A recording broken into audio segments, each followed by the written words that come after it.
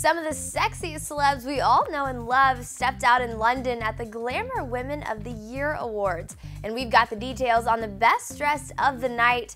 And topping our list is Lea Michele, Sofia Vergara, and of course, Eva Longoria.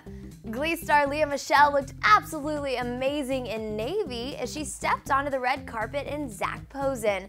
The draped shouldered low-back Zac Posen couldn't have been a better silhouette on the star, and she truly glowed in the frock. She paired it with stunning Lorraine Schwartz statement earrings, a pulled-back ponytail, and some dramatic eye makeup to finish off the look.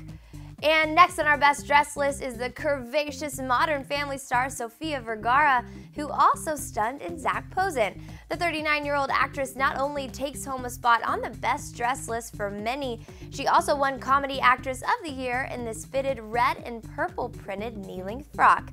Vergara paired it with black peep-toe Christian Louboutins and, like Michelle, some classic Lorraine Schwartz jewels.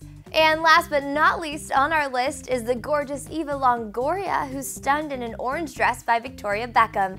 The midi dress hugged Eva in all the right places and was a much more casual look compared to what the star has been sporting as of late at the Cannes Film Festival. She paired the frock with Brian Atwood heels, a Ferragamo clutch, and a sleek high ponytail.